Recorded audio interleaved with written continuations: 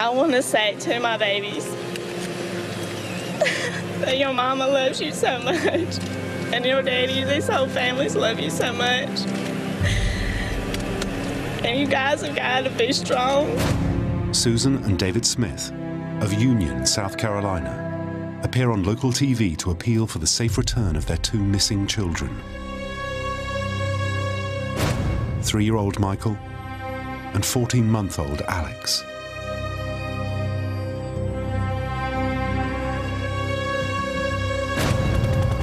The police, the public, and the press join a county-wide search for the missing children who, according to Susan, have been abducted by a carjacker. Do not give up on these two little boys. I wanted anybody and everybody that would help look for them. But after a 9-day search for her sons, Susan Smith finally comes clean. There is no carjacker after all. She has killed her children. Till the day I die, I firmly believe that Susan made a choice, a horrible, horrible choice. But she chose herself over those kids. Why did Susan Smith murder her own flesh and blood? Why did she lie to the world about her crime? Not until her trial will the whole truth emerge, when a jury will decide if she lives or dies.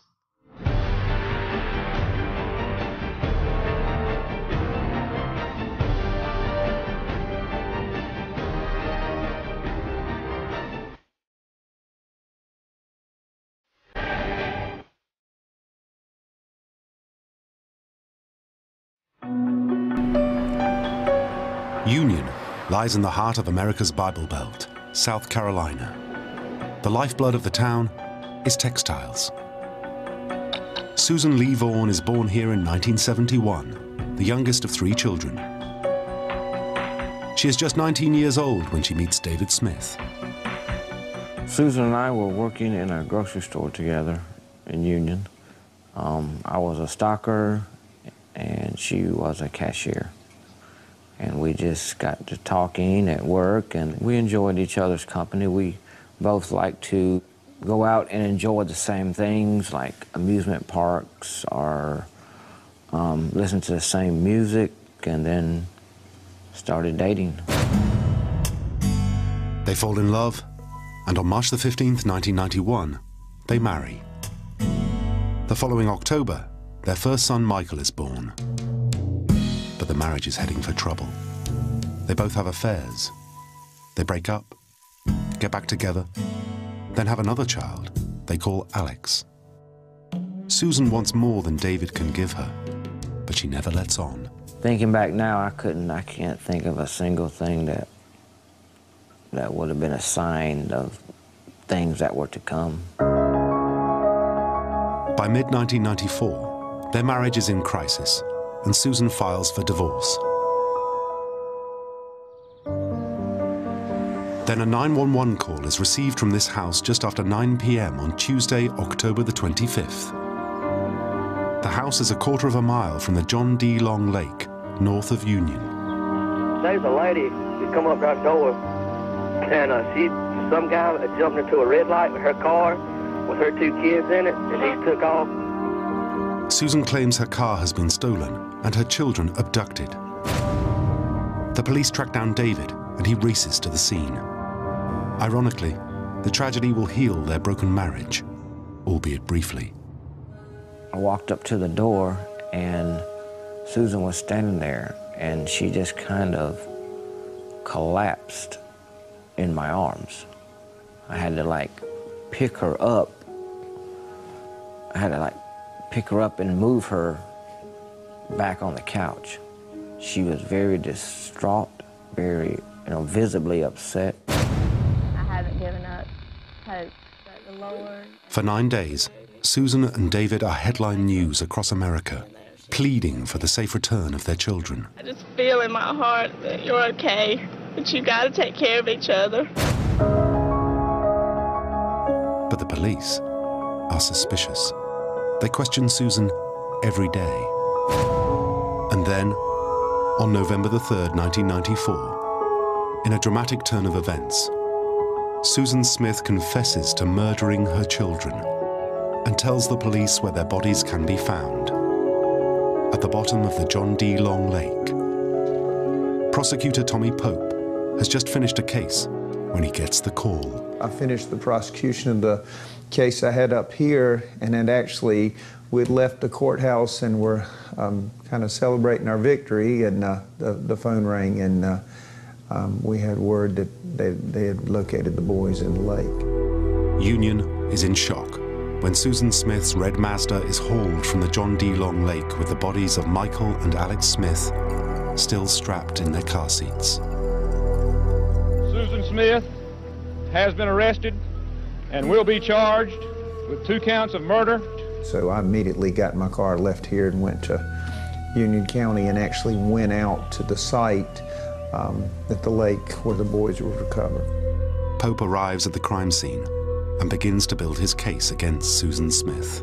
The night that she ran to the house and reported that the children were missing, and they called David, Channel 7 out of Spartanburg came. And I had the raw footage from the video that night that they run in the blip on the thing. And it was the most interesting thing. The lady's got the lights down and she's explaining, okay, when we come on air, I'm going to ask you this and this and this. And David is there, and he's got the deer in the headlights look. You know, he's just like a guy who's just lost his 2 kids. And Susan is kind of giggling to David, we're going to be on television. The funeral for Michael and Alex Smith takes place on November the 6th. They're buried in David Smith's family plot, next to their uncle. Michael and Alex were the only reason for me to get up. And it's just like, it's hard to explain, but it's really like a part of you dies. Something on the inside, just less like a pilot light goes out, or just a light bulb slowly dims till it burns out. There's no life. You feel lost. I mean, it's like you don't know what to do. The reason you got up every day is now gone. So what am I supposed to do now? On January the 16th, 1995, Susan Smith is taken to Union County Courthouse for arraignment. Tommy Pope announces he'll pursue the maximum sentence. State intends to seek the death penalty. Did I want an eye for an eye, a tooth for a tooth? Absolutely. Yes, I did want the death penalty. A trial date is set. There's no doubt Susan Smith is guilty. She confessed to the crime. But to get the death penalty, Tommy Pope will still have to prove she committed murder with malice aforethought. Malice aforethought doesn't necessarily mean premeditation. It can simply mean that any time before you strike the fatal blow or pull the trigger or drop the brake, that you had a wicked spirit or malice toward the individuals. The murder trial of Susan Smith begins on July the 18th, 1995. As David Smith arrives at the courthouse, emotions are running high. The first day in court, when I saw her, I think it was anger all over again.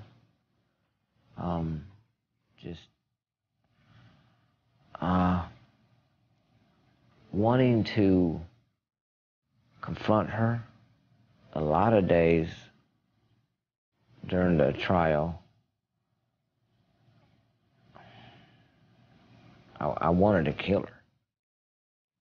And it got so bad in my mind that I would be, you know, studying like where the officers of the court were at and how far away I was from her, and, you know, plotting like, okay, I can be on top of her in about 3 seconds, and it's gonna take, I know that cop probably a good 5 seconds before he could reach me. All this stuff used to go through my head every day in court. Because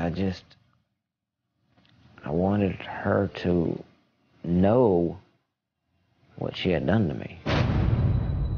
Prosecutor Pope intends to prove that Susan Smith is a monster who lied to her family, friends, and the nation about her crime. If he can convince the jury of this, she'll be the first woman since 1947 to face the electric chair in South Carolina. But I don't wake up going, woohoo, you know, today I get to try to kill somebody. I mean, I don't think you make your best prosecutor by doing that way. But by the same token, I truly believe in our system and in the laws.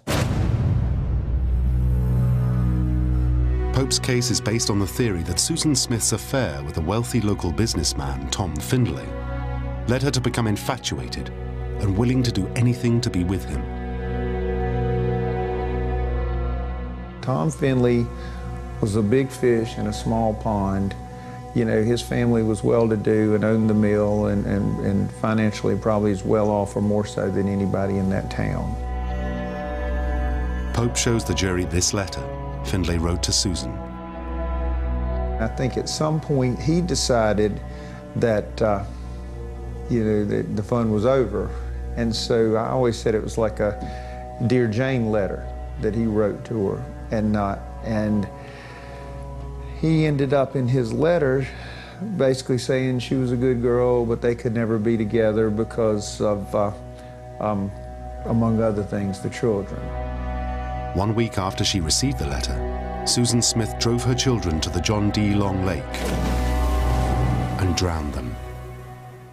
And I think she really believed that if she could be free of David, free of the kids, then she would have this kind of fairy tale life with Tom.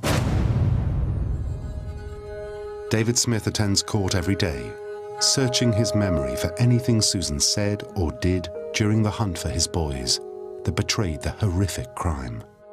The strangest conversation that I had with Susan during those 9 days was one evening. She made the comment, if we get the boys back, and then she stopped, I mean, when we get the boys back,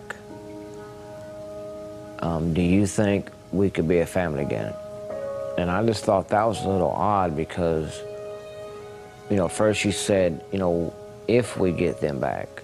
Because in my heart, I never gave up hope that we wouldn't find them. On Thursday, July 20th, just 2 days after the trial began, the prosecution rests, and Susan Smith's defense begins. Her attorney, David Brooke, has hired Judy Clark, one of the nation's leading anti-death penalty attorneys, to assist him. They've no intention of having Susan testify. Instead, they'll paint a picture of her as an unstable, suicidal woman whose father killed himself when she was 7 and whose stepfather sexually abused her at 16. Central to their case is the idea that Susan is a victim, not a killer. It's a story they fed to the media for months before the trial. She does not know what happened or why. She does not understand it. I will always give the defense tremendous credit for the job they did in this case, because with the help of the media, they went from Susan the monster to Susan the victim during those months leading up to trial. Because Susan has confessed to murder, Brooke is left with only 2 ways for her to escape the electric chair: plead not guilty by reason of insanity, or plead guilty and prove Susan was temporarily mentally ill the time she drowned the boys. Under our insanity, you need to think, you know, this desk is an elephant. Not I'm sitting in a desk, but I'm not just sure where I'm at. In other words, it's a very strict standard of insanity.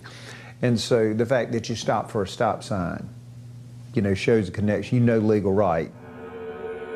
Brooke and Clark are left with only one strategy. They argue that Susan was not insane, but was depressed and suicidal in the weeks before the murders. She'd been drinking heavily and had had sex with 4 different men, including David, Tom Findlay, and even her stepfather. She'd also been diagnosed with dependent personality disorder, a mental condition that explains why Susan craves affection. But not everyone buys it. Please remember who the real victims were in this case. And it's not Susan, that Michael and Alex. The two little boys who lost their life. Next, Brooke claims Susan actually wanted to kill herself, but got out of her car at the last minute when she became too frightened.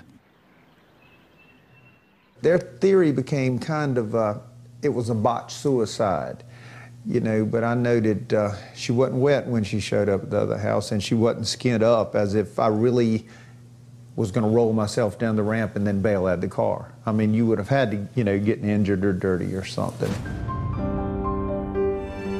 In closing arguments, the defense tells the jury this is not a case of evil, but of sadness and despair. To Tommy Pope's shock, Brooke even convinces the judge to allow the jury to consider a lesser charge of manslaughter. Suddenly the judge decides when it goes to the jury that in addition to guilty and not guilty, he's going to also allow the jury to consider involuntary manslaughter, which was way off course for what we were aiming for. That's like a very minor charge, it's like a 5-year charge. Despite the setback, Pope begins his impassioned closing argument, claiming Susan is a selfish, manipulative liar who killed her children so she could be with her lover. On Saturday, July the 22nd, the jury retires to consider its verdict. It takes them just 2.5 hours. The jury goes with Pope. Their decision? Guilty of 2 counts of murder.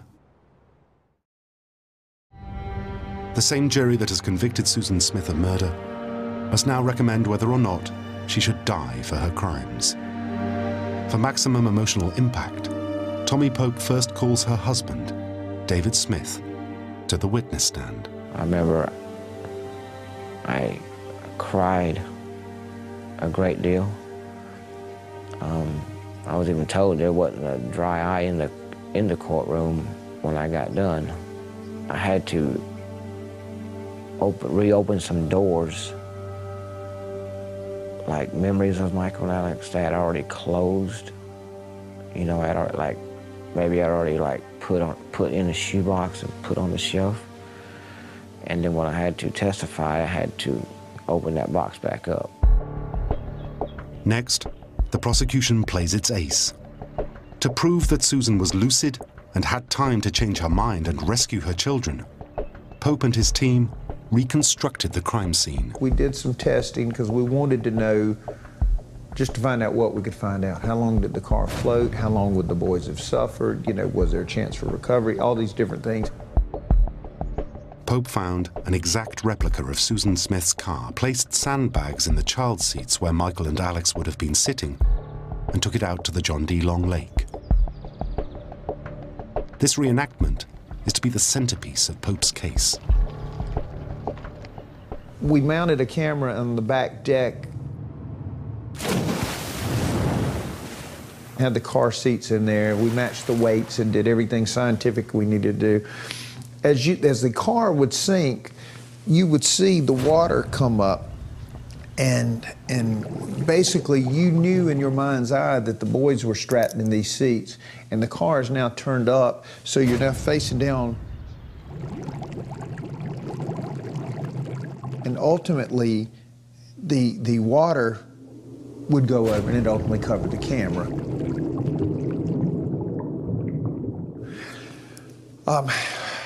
When you watch it, you'll literally almost start feeling claustrophobic. You know, it'll take your breath away.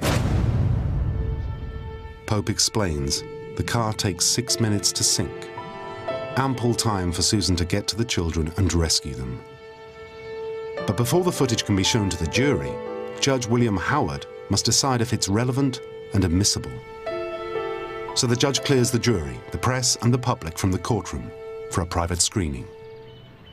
We're watching it, the defense is watching it. It would literally, you could hear a pin drop in that courtroom, and you just felt like you were losing the oxygen. And over at Susan's table, I heard some noise over there. And she's giggling and like writing notes and playing tic-tac-toe or something. And she would kind of look up and, you know, they'd giggle some more, look up, but I mean the video, she can see the video. The judge allows the video be admitted as evidence and orders the jury to return.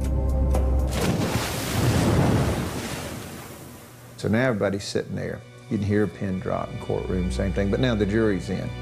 I hear noise over there this time. Now she's crying.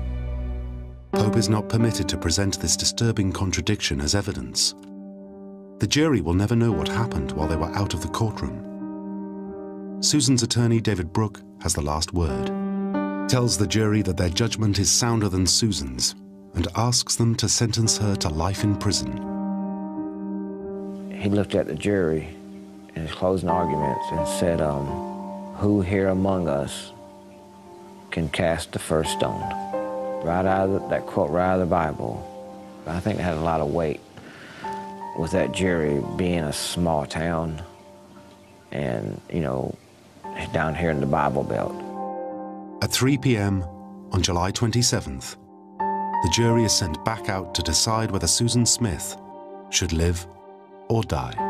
I felt strong about the case, but there were just enough X factors in it that, and I've been in front of enough juries to know, you don't know till they come back. The 12 men and women of the jury return to the courtroom after once again only 2.5 hours.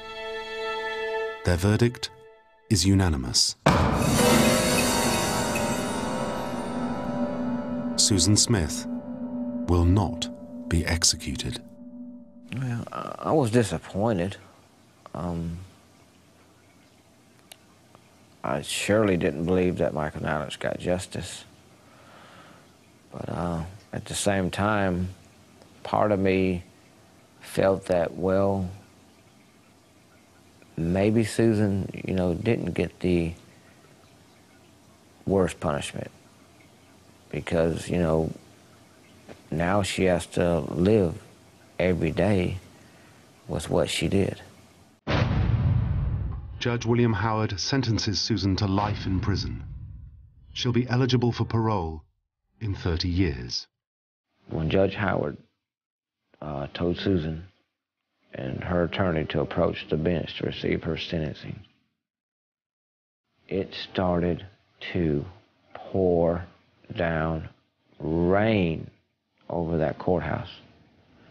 After he completed, the sun came right back out. And as Michael Nallitz's father, as just a man's heart of hearts, I will go to my grave knowing in my heart that that to me had to be the angels crying out from heaven. After the verdict, David speaks to the press. I'll never forget what Susan has done to me and my family, and I'll never forget Michael and Alex. But forgive, that's something I'm going to have to deal with, I guess, further on down the road. It took many years, but David finally found mercy in his heart. It took a lot of years, though.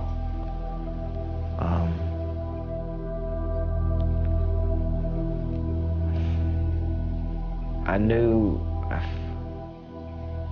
part of me, I guess why I struggled with it, because I was so mad at her. So, you know, I had to forgive her because that's what God tells us to do. And I had to forgive her to be able to move on with my life. At first, Susan Smith had an entire nation glued to their TVs praying for a happy ending. The Lord and myself both know the truth. I did not have anything to do with the abduction. 9 days later, the mother of those 2 missing children became the most hated woman in America.